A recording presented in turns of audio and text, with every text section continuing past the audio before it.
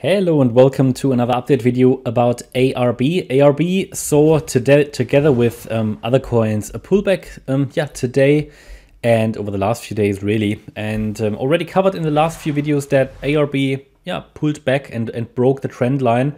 So that we see this as a wave 4 at the moment, this pullback. Okay, I mean, could be something more bearish, but really we want to give it the benefit of the doubt, give it a chance as long as the pullback appears corrective and as long as the, well, at least $1.52 level is holding, which is the 50% retracement, which ideally a wave 4 is holding.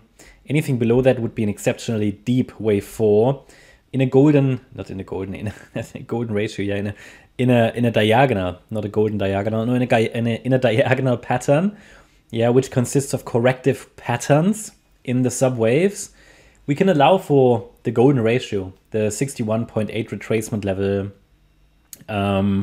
in a wave 4. We can allow for that, but it's already very, very deep then, right? But we haven't even, we haven't come close. So at the moment, the price is holding even above the 38.2 retracement, completely normal and common and expected in a wave 4.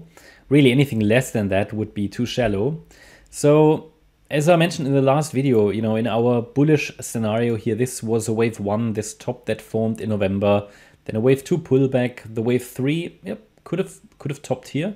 That's the expectation on the 10th of January, and then the wave 4 pullback basically unfolding, and the wave 5 ideally still to come.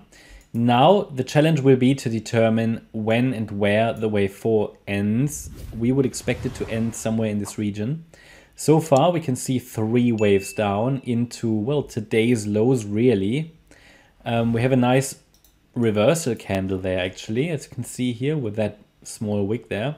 Wouldn't be surprised if it goes up from here. But this is, at the moment, at least in my interpretation, likely only going to be a B wave rally. So obviously, we broke the trend line. And if we then see it rally, then it could potentially just test the trend line from below and sell off in the wave C again. Yeah, so it seems likely that this is only going to be the A wave of a larger ABC. And the B wave obviously hasn't started yet. I mean, unless this is all of wave 4, but then it's a little bit short, okay? And typically, the wave 2 seems to be a sharp correction, okay?